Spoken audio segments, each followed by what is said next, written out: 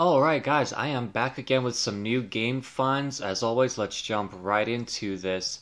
I have a couple of Black Friday finds from last year that came a little later in the mail and weren't shipped out immediately. But from Best Buy, I got Star Wars Battlefront 2, and this was only $6.99 for the PS4. Of course, it's brand new, still sealed. The game dropped in price really fast, and it's probably about the same price now. Even for the Black Friday sale, you can still find it for probably 8 to 12 bucks.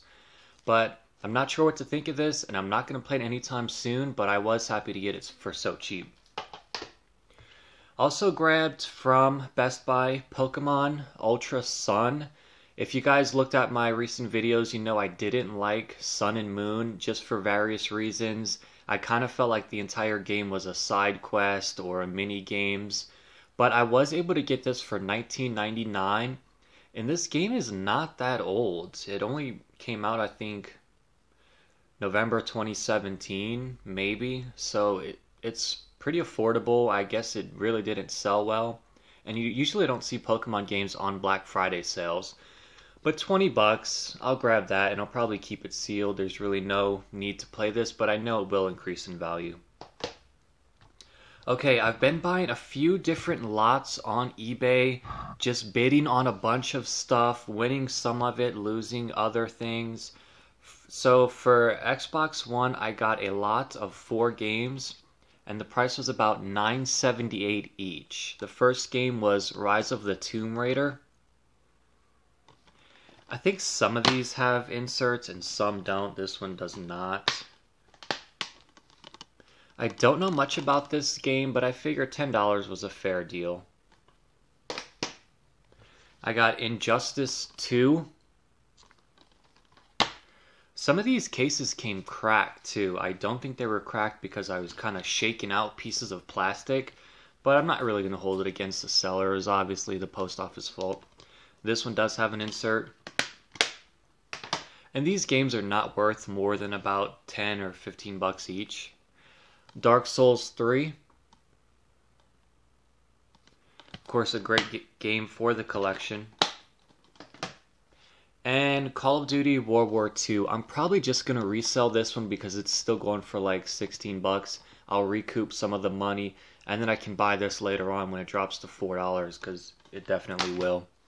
The next lot of games is another lot of 4, and these were $8.50 each.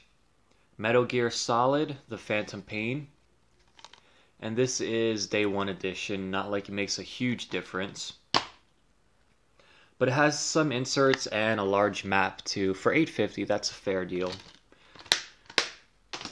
Next up is Shadow of Mordor. This game was sitting at $25 for a while because I was trying to buy it. And this case is really cracked to shit.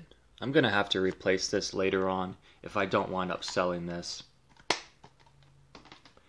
I got XCOM 2, which is about an $8 game, so I may be stuck keeping this. We'll have to see. And finally, Destiny 2. It says requires internet. I don't know much about this game. I'm wondering if it's online only, but I haven't really looked into this yet. I don't play online with my Xbox One, and I'm not going to buy a gold pass just to check this out, so I'm not sure what to do with this yet. I would think to have some sort of offline campaign, but it's not really seeming like it. So I definitely stocked up on some Xbox One games here that'll be nice into the collection. I do want to start reselling on eBay again, so I'm going to continue to buy lots. These are going straight into my collection. I'm trying to beef up with quality titles and then sell the junk that I don't need. So that was it for this video. Leave a comment below. Find me on Twitch. I'll see you next time.